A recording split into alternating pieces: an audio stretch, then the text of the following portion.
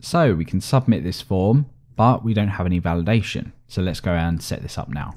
We know how to do this already. It's really straightforward.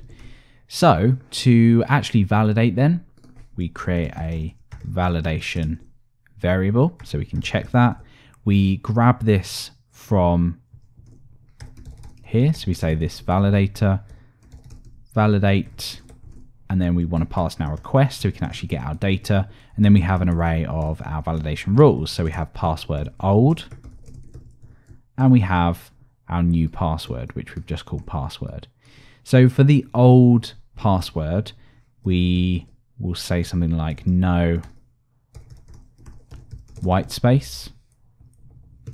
Now, of course, I've been using no white space, but you might want to use white space in their password. So feel free to miss this one out. Now, what we also need is our matches password rule. But that's a custom rule. We'll deal with that in just a moment. So for the new password, again, I'm going to say no white space just to keep these in sync. And we don't want this to be empty. So we now know that we can check if the validation fails. So if validation failed, then we want to redirect back to the previous form.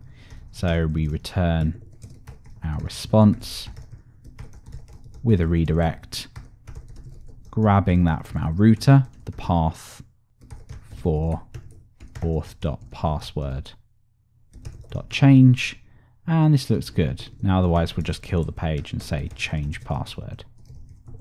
Great, so let's refresh. Perfect. So remember I said earlier this just works like magic because we put the work in earlier to set this up. Now this just works really nicely. So now that we've got this all set up, what we want to do is look at our custom validation rule before we go and look at actually updating the user's password, because we're going to do this in a slightly different way. So how would this work? Well, of course, like I said before, if you want to add any custom validation rules, we need to add a rule, and we also need to add an exception. So for the rule, this is going to work slightly differently. We're going to actually take in an argument. And by this, I mean matches password, and we're going to insert the user into here. So we're going to do something like this auth user. Now, why are we doing that? Why don't we, in our custom rule, just grab the currently authenticated user? Well, what we don't want to do is tie this rule down to a particular user. This, it's just a general rule. There might not be a use case for anyone else updating this, but if we do say, well, we can leave this out and just here check the currently authenticated user, that makes it really hard to, for example, if this wouldn't happen in real life, but if you had an admin panel and you wanted an admin to change the user's password, you might say ask them for their current password to validate it, in which case the user wouldn't be able to because this rule would fail. So we're passing this in here because we know that later on we can pass in any user we want and it will not be tied down to the currently authenticated user. That's basically it. So that's what we're going to be doing. So let's get rid of this for now, build the rule, and then we'll implement it in. So for the rules then, let's create a new rule. And this is going to be matches password.php. And we can copy over our email available rule. So let's go and change this to matches password. And in here, of course, we need to do something. Eventually just return true or false.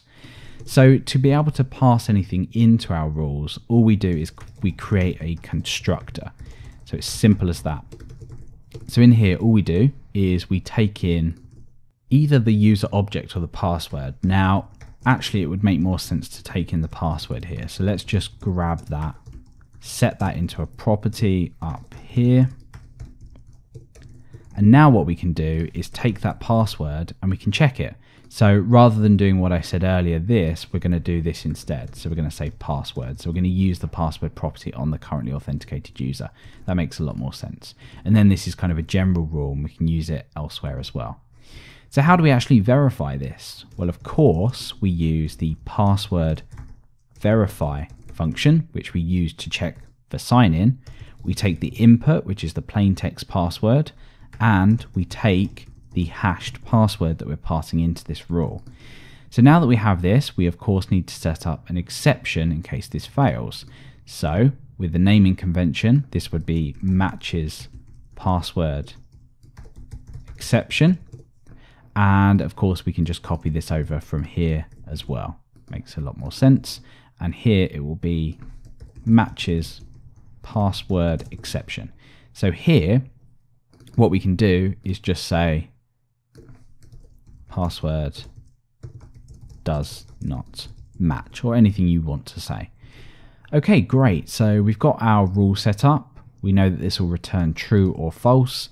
Now we can see if this works. So again, we use matches password, same name as the class. We grab the currently authenticated user, and then from that we grab the password property. So this should now work. So over here, let's click change password. Must not be empty, that's fine. Remember, my current password is just the plain text password, so I'm going to type in something completely different. I'm going to type in some other password, hit change, password does not match, great. So now I can enter my real password. I'll change my password over to something like cats, hit change password, and we get that die with that message. Great. So now that we have set up not only our validation, but our custom validation rule, we can move over to actually changing the user's password.